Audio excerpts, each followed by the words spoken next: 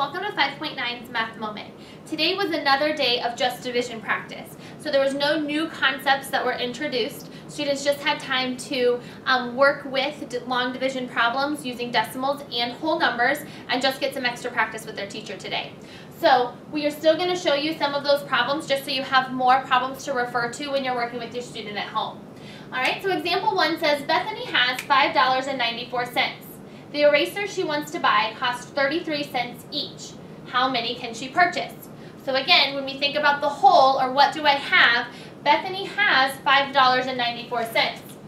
She wants to split that up and figure out how much can I separate into 33-cent chunks to buy these erasers that I want to buy. So we'll go ahead and want to set this up as a division problem. So this looks like $5.94 is on the inside because that's what I'm separating. And I'm separating it in 33-cent chunks, so I want to put that on the outside. Now remember, if I have a decimal number on the outside of my division bar, I have to move it to the end. So in this example, I need to move that decimal 2 places to get it to the end of the 33.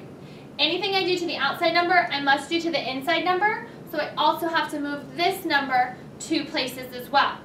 Now again, we encourage students to kind of rewrite the problem so that it's not as confusing to look at with those loops.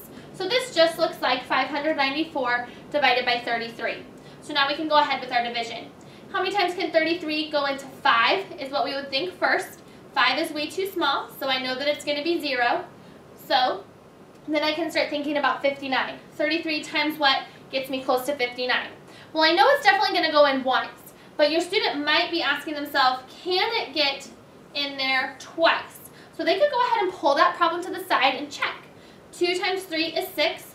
2 times 3 is 6. That's a little too much, so I know it's only going to be 1 time. Now I'm on to my subtraction step. 9 minus 3 is 6. 5 minus 3 is 2. And now I bring down my 4.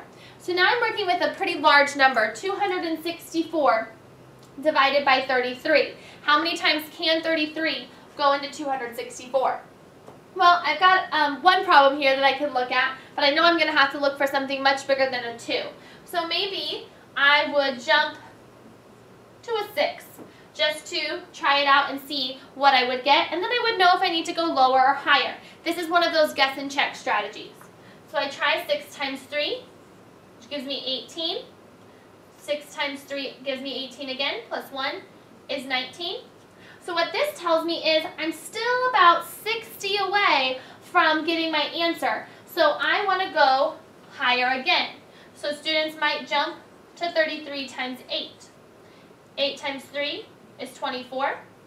8 times 3 plus 2 is 26. And that gets me exactly what I'm looking for, that 33 times 8. Got me exactly 264. When I subtract, I have 0, so there's no remainder. And the answer on the top tells me that Bethany would be able to buy 18 erasers. 18 erasers exactly, she wouldn't have any money left over. Now, your student might not have thought to jump right to 8. Maybe they tried 33 times 7 first. That's okay. If they tried 33 times 7, they would have found a number in between 198 and 264, and then they would have seen that they need to try again and keep going higher to get as close as they can without going over to that 264. So example 2 says 30 in 1500ths divided by 45. And remember that that division sign, or that backslash, also means to divide. It's looking at it as a fraction bar, and a fraction bar means to divide. So the number in the front is going to go on the inside of the division house, and the second number is going to come to the front and be the first number for the division problem. So I have got 30 and 1500ths divided by 45. Now I'm just going to go ahead and divide normally, but first I have to take care of that decimal. Now because the decimal is on the inside, I don't have to move it one way or the other. There's no decimal on the outside, so I don't have to move it left or right. I just get to move it straight up to be a part of my final answer. So we encourage students to do that first so they don't forget to do it. All right, so the first fact I'm going to look at is 45 times, or how many times can 45 go into 3? Well, 3 is much smaller, so it will not be able to fit.